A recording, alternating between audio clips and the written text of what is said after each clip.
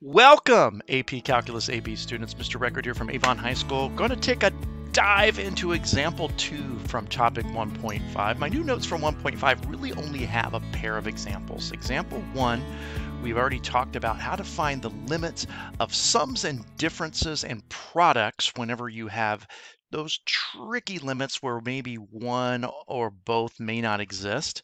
And now we're going to focus a little bit more on the idea of the composite function and how to deal with those types of limits. Again, these can be a little intense, so buckle up and we should hopefully get through this unharmed. So if we take a look at our notes here, I'm going to move my camera out of the way here so that we can see what's going on up there.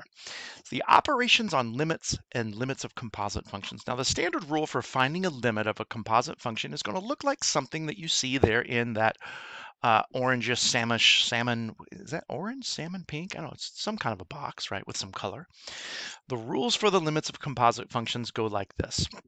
Let's say that you've got a limit as x approaches some value a, some whole number a, and you get k for that limit. All right, got it. And let's say that f of x is some continuous function at x equal k.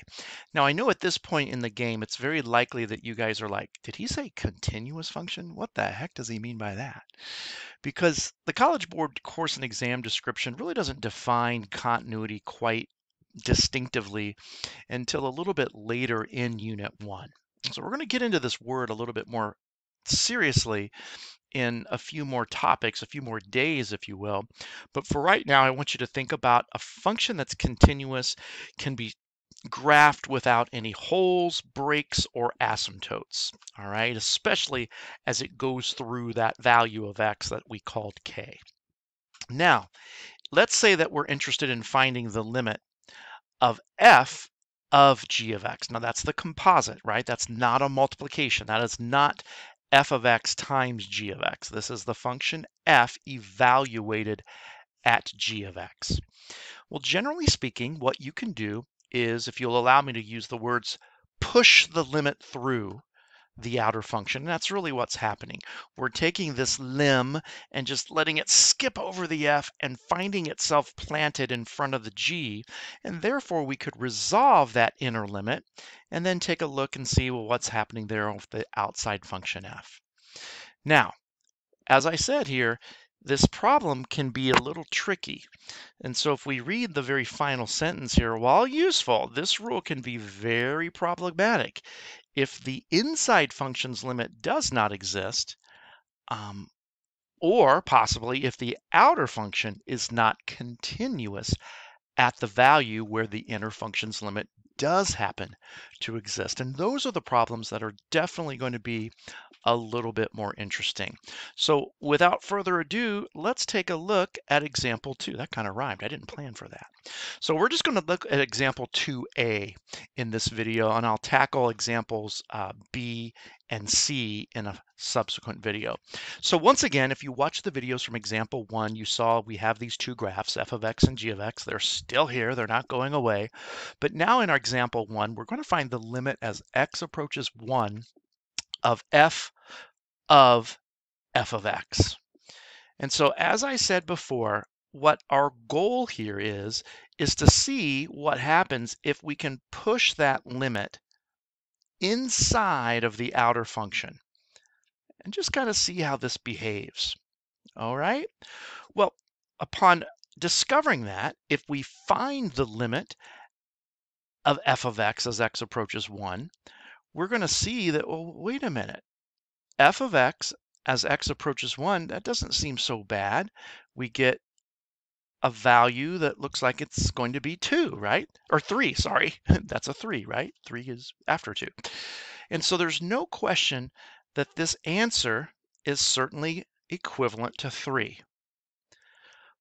But have you taken a look at what f of 3 is going to reveal? And f of 3 is sort of a hot mess right now. Now, the common sort of misconception that's made at this point is to say, well, okay, well, the f of 3 doesn't exist. Well, what if I told you it did? Or the common misconception would say, oh, I see f of 3 is 2. What if I told you that that was not the correct answer? And it is not.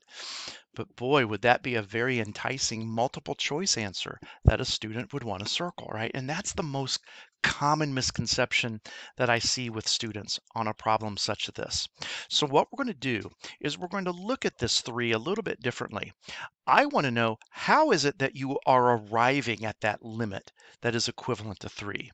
Well, you come from below on the left side and you come from below on the right side. So it seems like our values might be 2.5, 2.7, 2.9, 2.99, 2.999. You get the idea, right? And so I want you to think about this 3 as more of not a destination, but a journey.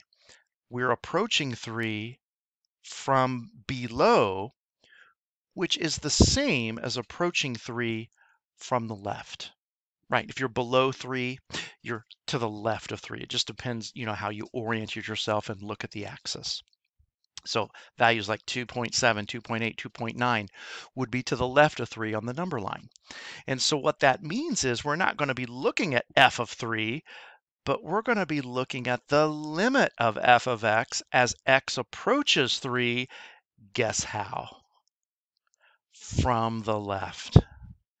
And that takes care of everything that we need, because at this point, we can look at our graph and we can see on this f function as we approach 3 from the left side, we are going to get a y value that's approaching 1.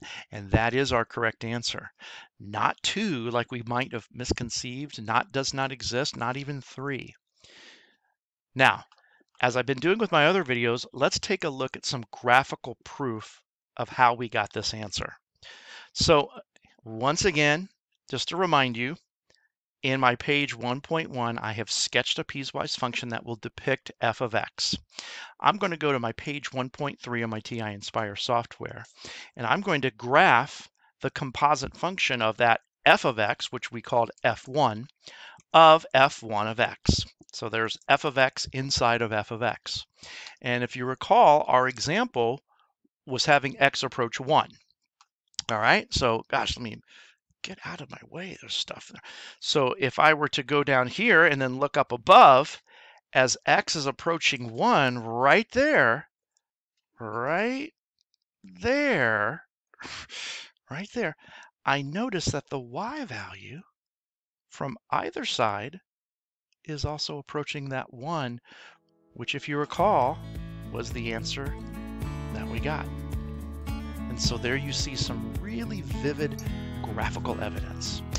Stick around, we're going to take another quick look at examples B and D and hopefully get you guys feeling a lot more comfortable about these tricky limits involving composite functions. Until next time, we'll see you later.